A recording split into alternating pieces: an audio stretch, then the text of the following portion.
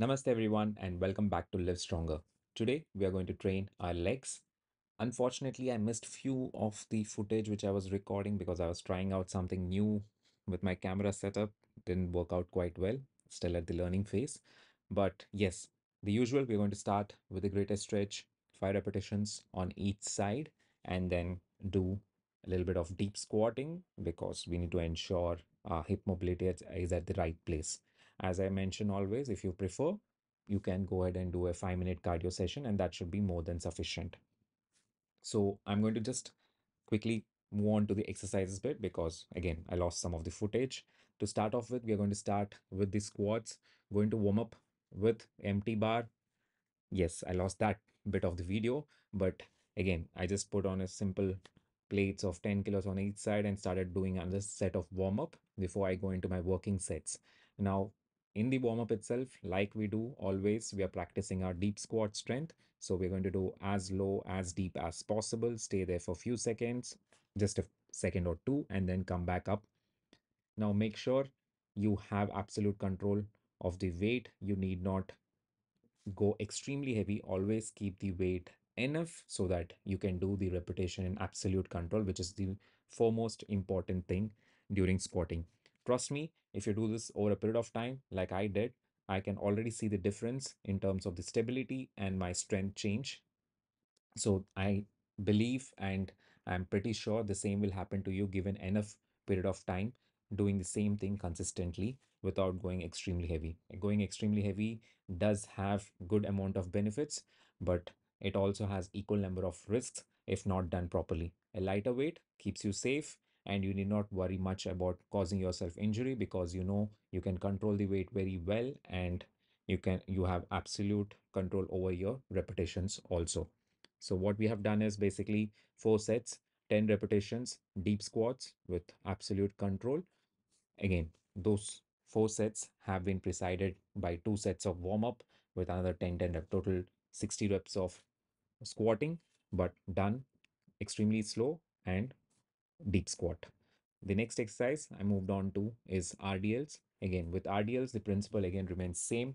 Go heavy, but as heavy as you can control. Your lower back shouldn't, uh, not technically, but break its form. It should be stable. It should not be stressed much because remember, you're squatting deep. So that would any which ways cause a little bit of stress on your lower back.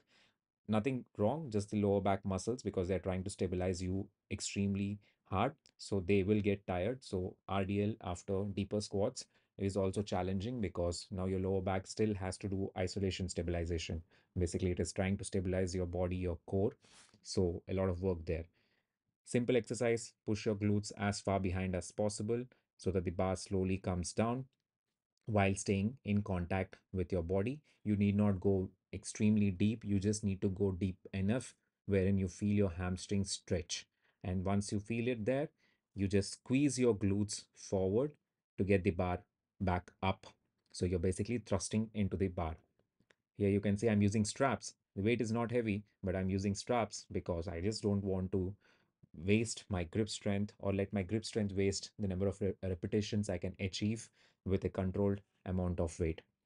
Again, not dropping the weight, just letting it slowly slide down on my legs by pushing my glutes behind. And once I feel the good amount of stretch on my hamstrings, I push or squeeze my glutes together to get the bar high back up while without not causing any kind of compromise on my lower back. The next exercise is basically a superset I'm going to do, which is 3 sets, 20 repetitions each, leg extensions, and hamstring curls. The usual, nothing out of the blue. Hamstring curls, as you always remember, I like to keep my toes touching because at RDLs I was keeping a wider stance, toes facing out. Here at hamstring curls, I keep my toes touching. 20 repetitions, once again, need not go heavy. Focus on the repetitions. Try to get all those 20 repetitions in. If you if you feel your hamstrings are more tight, you can keep switching them in between. Like you can go first leg extensions, then hamstrings, take a minute or two break, then hamstrings, and then leg extensions. As you wish, you can superset it, but you are supposed to superset it. You take no break while switching from one exercise to the other. You only take a break in between the set. 3 sets, 20 repetitions. The break in between can be up to 2 minutes because we are here accumulating two exercises and a lot of volume. You shouldn't be technically be able to lift extreme or push extreme amount of weight, because if you are, that means your squats and RDLs were not challenging enough. Challenge yourself in the compound movements, give as much time under tension as possible to exhaust yourself out, and then come finish it off on an equipment wherein the injury is less prone, or you're less prone to the injury. And that's it for today. We are done with our exercising. We're going to finish off with static stretching, simple quad stretches and hamstring stretches. Thank you so much for joining me.